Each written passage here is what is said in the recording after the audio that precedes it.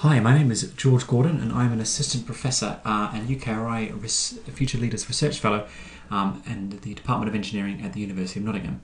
And so today I've been asked to specifically talk to you about a topic of my research, one of the main topics of my research, which is holographic imaging through optical fibres. So I'm going to start just by talking about briefly what holographic imaging is and the definition I'm going to use for this talk. Then I've been asked to break the rest of the talk up into two specific parts. One is talking about what the three biggest successes to date are of holographic imaging through optical fibres, and then I'm going to talk about some of the key outstanding barriers to translating this technology to a clinical setting. So to start with, what is holographic imaging? Well, as I said, there's not really a definitive answer that I'm going to give you here, but for the purposes of this talk, what I mean is using coherent light for illumination of the sample and also using coherent detection of the light coming back. So you're detecting the phase of the light at any given point. And in addition to this, I'm also going to add into that consideration of polarization. So if you're talking about highly coherent light in terms of light from a laser, you also do need to consider the polarization. So what that basically means is the light that I'm using here is from a laser, so it's got a very well-defined frequency, and so each pixel in an image, instead of just looking at its amplitude like you would conventionally, you can also look at the offset between these sinusoidal wavefronts, which is the phase. And similarly, you know, if you have a very sharp wavefront like that, a very coherent wavefront, then you've got to consider this polarization. So bringing that all together, what this really means is we're thinking about the interference of waves, and here's a simple demonstration of the kind of complex patterns you can get when you just got four sources that are beating together at different spacings. So that's kind of the general idea of what holographic imaging really means. It's all about diffraction and interference of wave fronts. So I'm now going to talk about the sort of three key successes that I've identified in this area. So one really important thing for holographic imaging is that it has recently enabled the ability to image through our optical fibres, ultra-thin optical fibres, despite the fact that they scramble light. So I've given here a sort of intuitive example, which is the example of a multi-core optical fibre that's commonly used in medical imaging.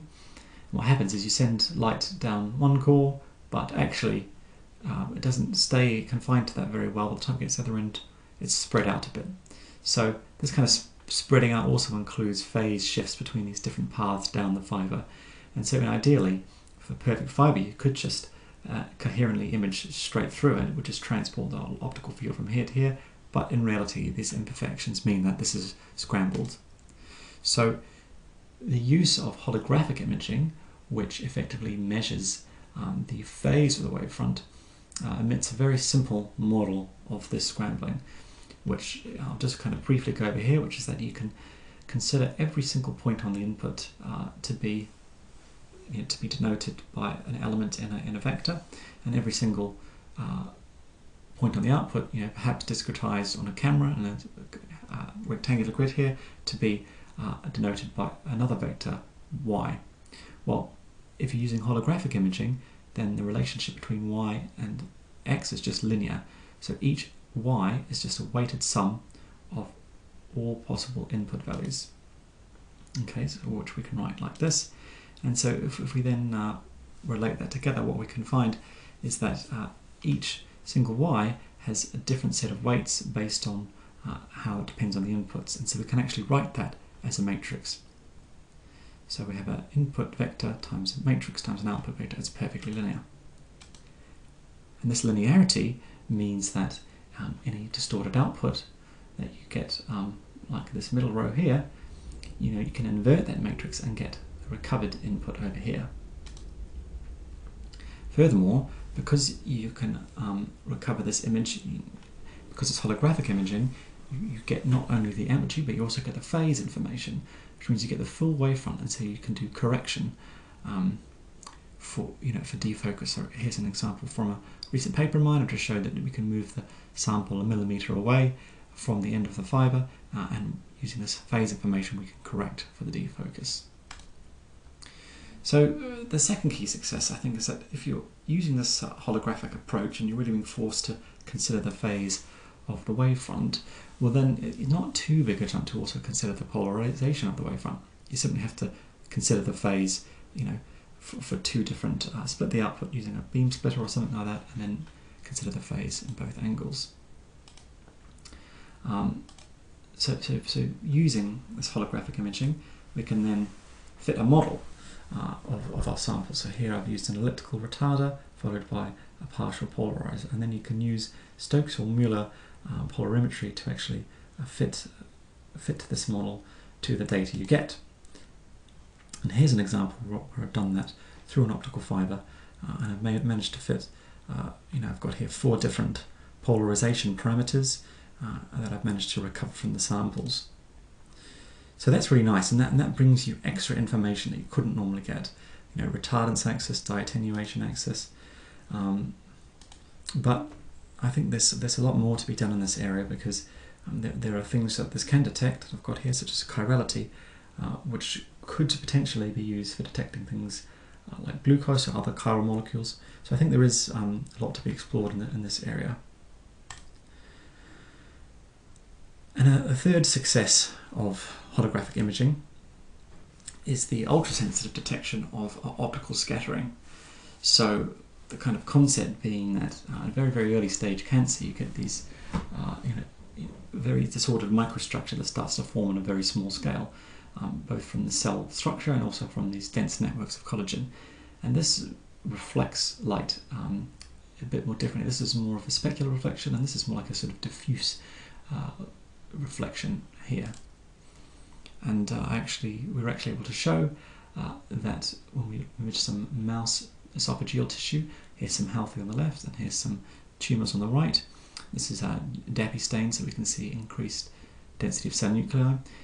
Using the optical phase information and looking at the level of deformity of the wavefront, we could actually see improved contrast using the phase information compared to just using the amplitude information alone. So those are kind of 3 recent successes that I've identified about holographic imaging.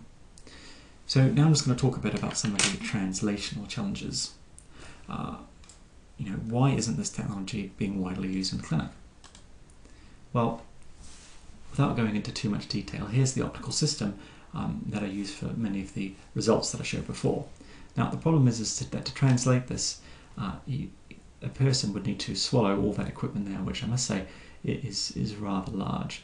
So reducing the size of this is a key translational challenge.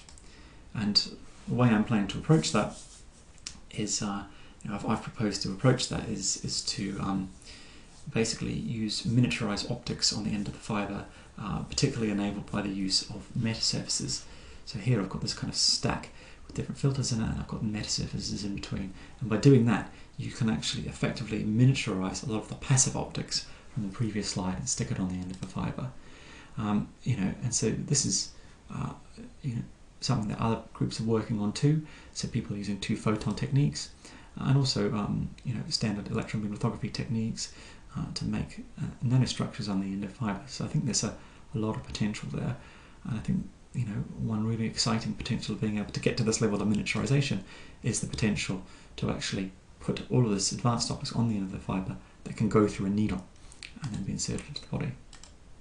Second translational challenge is the measurement and reconstruction speed.